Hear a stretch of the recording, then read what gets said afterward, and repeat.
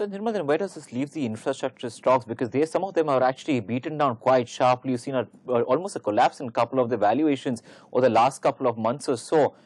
Are they looking at attractive buys right now when we talk about the infrastructure stocks?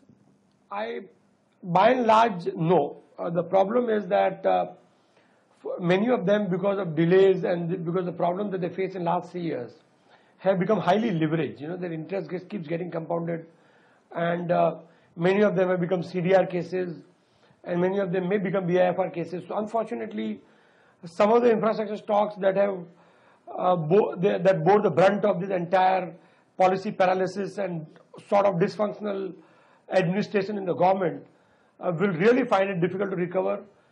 That is one. And the reason number two is that even now, although we hear that government is saying that we are clearing the project, but the action at the ground level is very limited. Like in case of power, Coal India is signing FSA, but we have to see whether the coal supplies begin and when the power plants go on stream. And by then the delay would have compounded their interest and the cost will go up. They may become unviable at the contract that they signed earlier. So there are a whole lot of issues with infrastructure.